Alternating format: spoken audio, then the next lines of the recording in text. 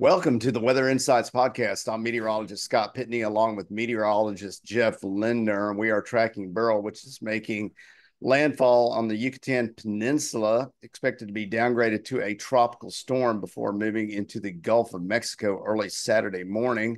Still hurricane warning officially for the eastern side of the Yucatan, tropical storm warning for the western side. And then you can see it maintains its tropical storm status, reforming into a hurricane sometime Sunday afternoon. And then what it does beyond that, well, we can see now, Jeff, the cone is covering the whole Texas coastline. And Beryl, currently, the forecast track is to make landfall somewhere there around Brownsville, at least the center of it. But, that could be up to Corpus Christi. And with this northward shift in the track that we've seen the last 24 hours, people in Texas need to keep an eye on Beryl. That's the bottom line. Things are changing, and we are keeping track of course. But this latest change is fairly significant, I would say, based on the trends that we've seen over the last several days. Yeah, so unfortunately, Beryl has kind of fought off the shear that we've seen in the last 24 hours or so. It is making landfall right now over the Yucatan. We'll see how this inner core is disrupted today as it gets further across the Yucatan. I'm gonna just move on since that image there is messed up. But Yeah. the biggest issue we're potentially facing now is when does it make this right hand turn? How hard of a right hand turn does it make? And the interesting aspect of this is the orientation or the trajectory potential of the landfall on the Texas coast. So as you can see, as Beryl kind of comes up to the coast and starts to turn to the right, as it does that, the if it turns more to the north northwest, it kind of parallels the lower Texas coast. So any location between northeastern Mexico all the way up to Corpus Christi, even up to Rockport, Port Aransas now, you need to be paying attention and be prepared potentially for a hurricane impact as we get into late Sunday and Monday. This definitely obviously raises the question, what about Matagorda Bay, Port O'Connor, these areas up here? You need to be paying attention up here also. Obviously, the further north this comes, the impacts are going to be on that eastern side. The worst of the impacts are going to be on the eastern side. So you need to be prepared and understand that we just don't have a really good feel on when exactly that turn happens. So yesterday, this turn was a little bit more broad and brought it inland across South Texas.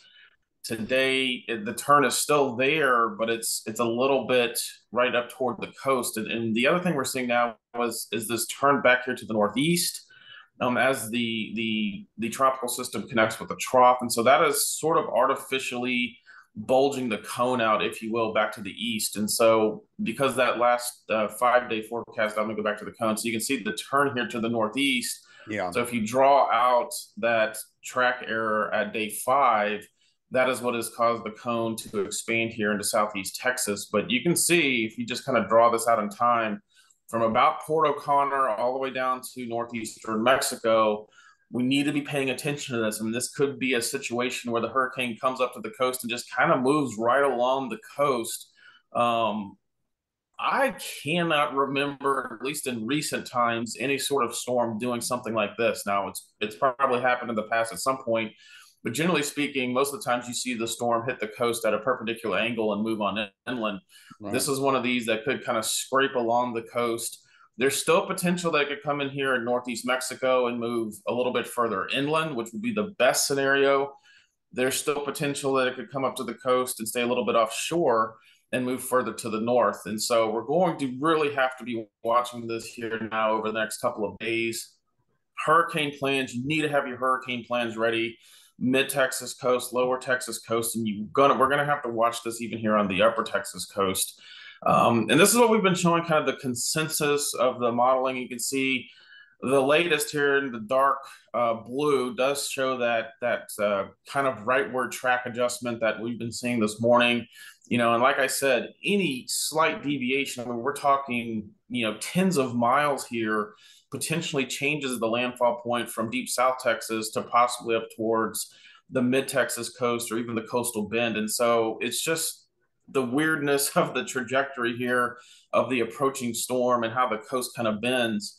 That is causing a lot of issues this morning with respect to where exactly it's going to be landfall. Let me stress, it's not so important where exactly it comes in. Yes, at that location, you're going to see some of the worst conditions, but there are going to be impacts well away from where this center comes in. So even though we're still expecting landfall lower mid coast, we are going to have impacts up here on the upper Texas coast with increasing tides, possibly some gusty winds, especially Matagorda Bay area, and rainfall. Rainfall is kind of transitioning toward potentially what could be the legacy of this as it gets inland over Texas.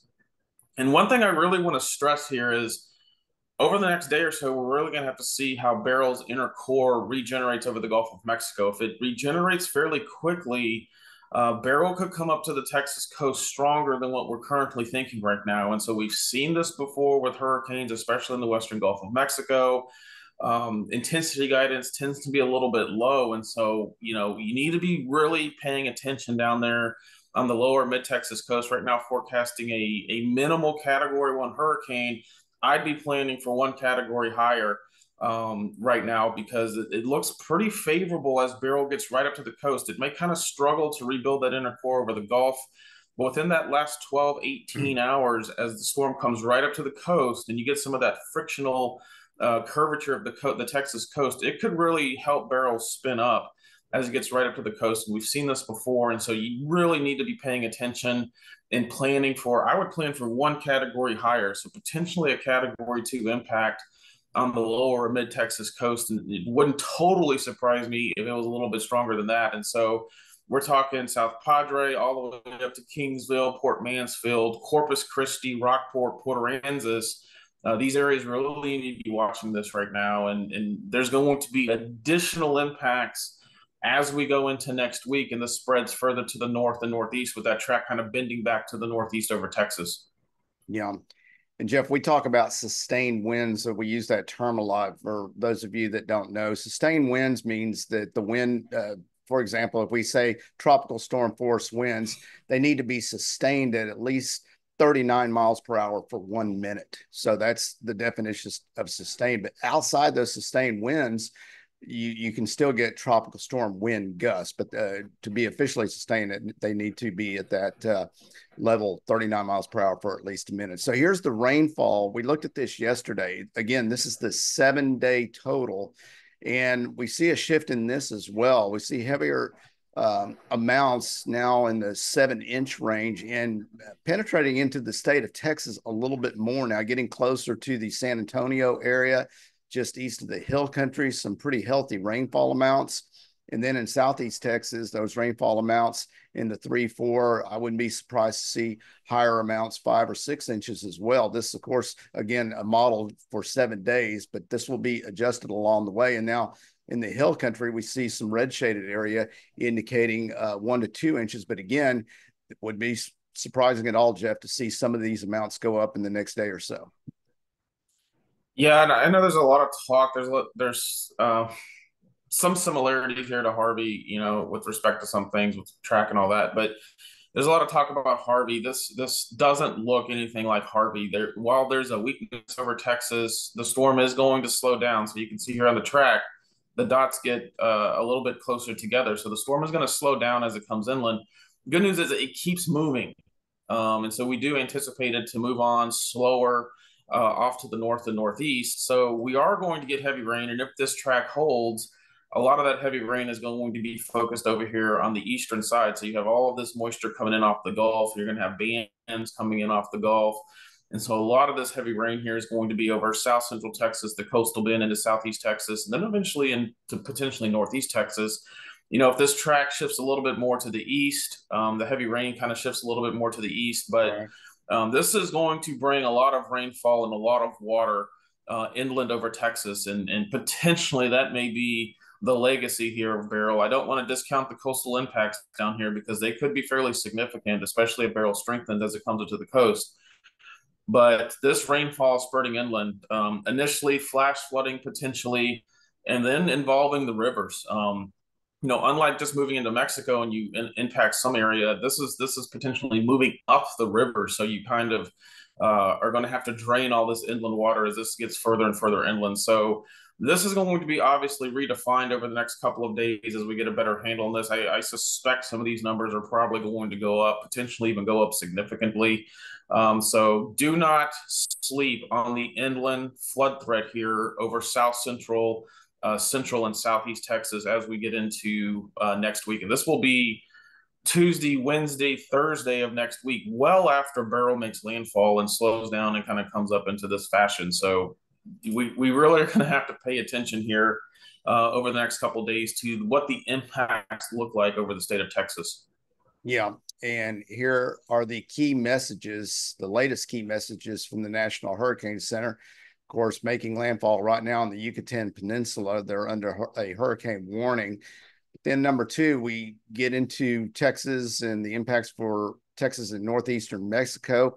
Interest in these areas should closely monitor the progress of Beryl. I think that's the key message right there. Monitor the progress, because as we just saw last night, pretty significant shift in the track. Well, that's why it's good to monitor this on a daily basis. And then number three, rip currents. There are dangerous rip currents. And I think that is probably the first impact. If you're on the coast right now, say you're out on the beach for the holiday weekend. I know a lot of folks still are out there from the holiday weekend, and those rip currents are dangerous. They're very difficult to detect, and no human being can swim against a rip current. So keep that in mind if you are along the beach. Jeff, thank you very much. Good stuff as always. Thank you, everyone, for listening and watching. And I'd like to remind you that you can subscribe to the Weather Insights podcast by clicking on the link. Of course, please share it with friends and family so they can stay informed on the latest in the tropics. And we'll see you on the next Weather Insights podcast.